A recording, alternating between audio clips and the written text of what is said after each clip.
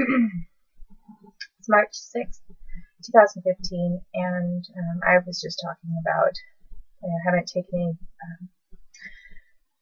a few seconds or minutes to myself from the last clip. I just am proceeding now with the next one.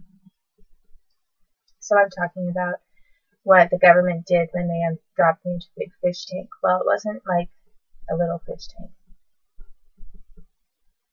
It was like a Sea World, like a San Diego Sea World kind of a fish tank. It was an enormous aquarium thing that maybe you might put like one fish in for a while to isolate it, maybe like a very large, huge fish, like maybe a shark or maybe some kind of big fish.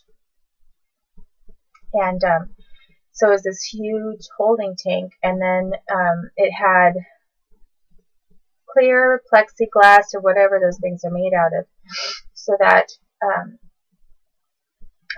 on the top, there was like a deck around and everything, and people could come up to it, and then you could stand around the edge, and there was water, and then there was the tank, of course, and the water, and then it went down from the surface area all the way down to like an entire story or more of a building, so that the people who were inside of the building could stand there around that plexiglass and see, watch the fish, I guess, or watch whatever they were watching under observation, which is why they had that tank, and what they did at that place, I guess. So, so this is like a huge tank, and if you've ever seen the music video to Duran Duran's song "Come Undone," and they drop a woman into the water, well, that's what they did to me. Pretty much, that music video looks almost exactly like what they did to me. It's very close. The difference is that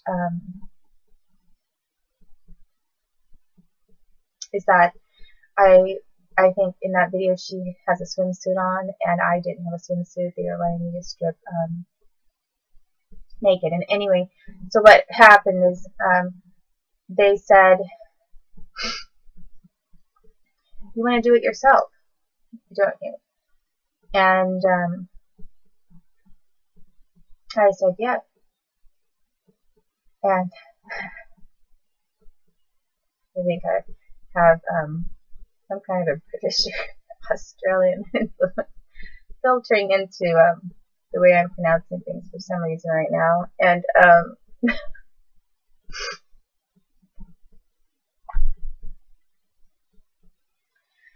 and the reason for that I'm just not going to get into, but but anyway, so I said yes, and they said, "Well, that's not how it works," something like that. And one of them then raped me right there, vaginally raped me, around some other people that were standing there. And I was screaming, and they were holding me down, and this was not like a mafia group or something. This was the government. And then someone screamed and shouted, and they said, "We're going to drop you down here." And they said, "You see this? See what we're putting on you?" They said, "All these clothes and this bag or whatever, this cover." They said, "It has chains. You see how the chains are wrapped all around it?" And they said, "When we drop you into this tank, the only way that you're going to be able to get out of your chains is if you take off all your clothes.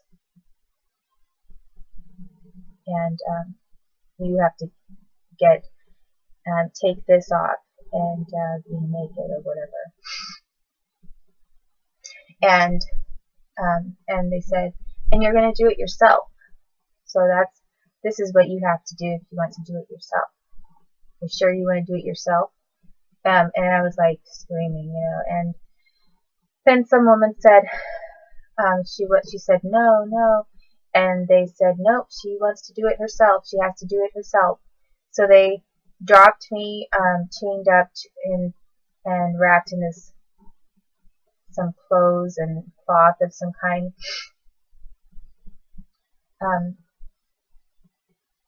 They dropped me into the tank. And they cut me on the leg too, so I was bleeding from a couple different areas. I mean, I had been raped, and I was also bleeding because I got slashed. And when I was down, you know, I sank because the chains were so heavy. It's just pretty much like that music video. And I'm sure that music video, the people who did that got an idea from what happened to me, or maybe to other people too, because there was someone in that observation room videotaping everything. Because when they dropped me down in there, I could see the people on the other side of the glass and who they were and how many there were, and I could see that someone was videotaping everything.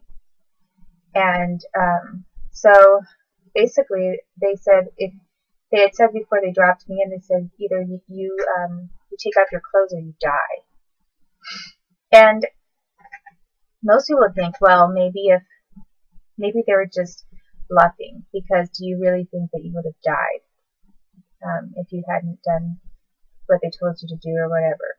And the thing is I'd seen them do so many horrible things to others, myself. Yeah, I did believe that I might die, because they always threatened me too that one of these days we're going to kill you. So I did think that if I did believe that if I passed out underwater and started to drown, I did think that they would let me die. I didn't believe anyone was going to come rescue me. And so I was down there underwater, and I was thinking to myself that I could get out of these chains without doing what they were telling me to do, which is to take off these clothes and be stark naked in front of all these people who are not just adults. They were like people my age. It was like my peers too. And so I tried to do that, and I couldn't. And I was down there for a while, and then as it turned out, I would have probably passed out.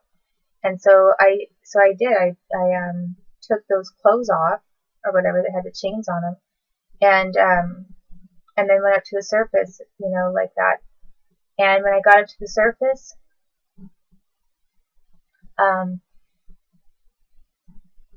there was a group of people waiting for me, and they said, "You see, you're not any better than anyone else. You're just like the rest of us. You're not a saint."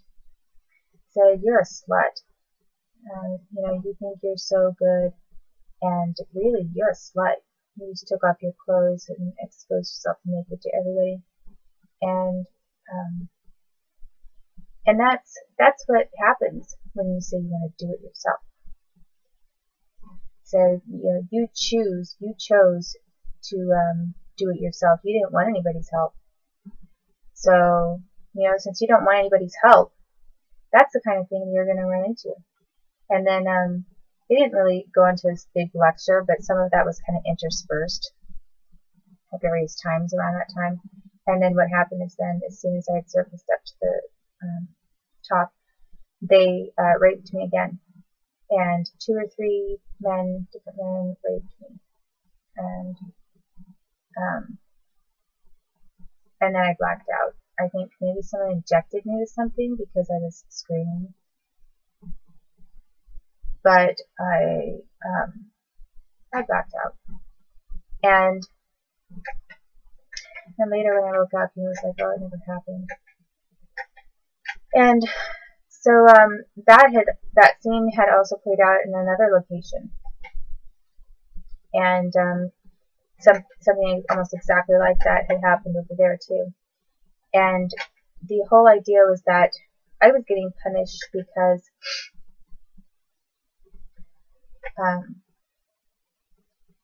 basically I was getting punished because if I wasn't going to work with them, they were going to rape me. You know, they didn't put it that way. They just said, you don't want anyone's help, and so this is what happens. But the reality was that they wanted their employees to be able to sexually abuse me and use me for free, and torture me, have me working for them for free. I don't mean like sexually working, but also like working in like different jobs, doing different things. And if I decided no, I mean they didn't give me some kind of great job offer, you know, or real. I mean, they already knew I didn't want to work for them anyway. You know, you don't rape a kid repeatedly and torture them and then expect them, and I don't think they ever did expect me to want to serve them and work with them when that's what they've done to me my entire life. And so then they were basically trying to punish me and saying, well, if you're not going to work with us, then basically what they did is they raped me and they tortured me and did all other kinds of things. And they tried to make that humiliating situation and that violent situation of dropping me into a tank, making me strip and degrading me and then raping me. They made that into their lesson for me about how, you know, you do need people. And I never said I didn't need people. What I had said to them is that I don't need you. I don't need you who torture and abuse and rape me to be telling me what to do and trying to control my life. Because I'm sure if you quit torturing me and you backed off and you hadn't stolen everything from me, I'm quite sure that I would have done just fine on my own. So all they did was, you know, one thing after the other, and then they tried to make it into like, you know, this is a great parable lesson kind of a thing. And so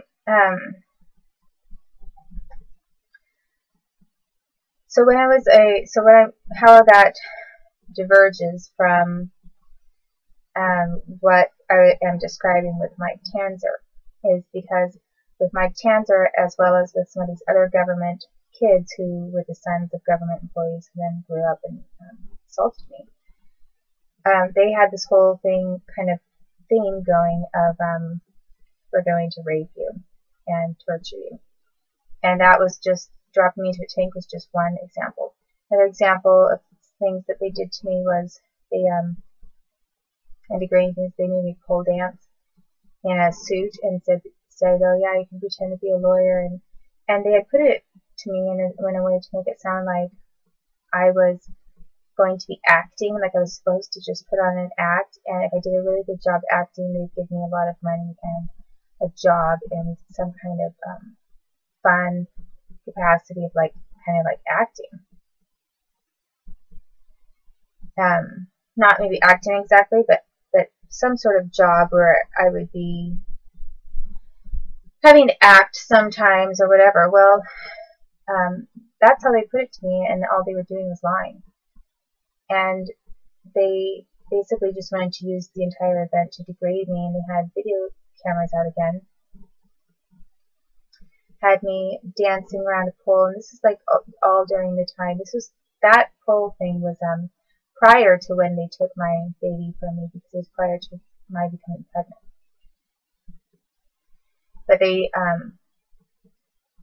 were already planning on, planning what they wanted to do in kidnapping a baby from me. So they had this joke going ahead of me of having me dance on a pole, which they had said would be for getting a job, which was like supposed to be like some kind of professional job, like a government job, which at first, at the time back then, I had thought possibly that if it paid really well, that might be something that I could do.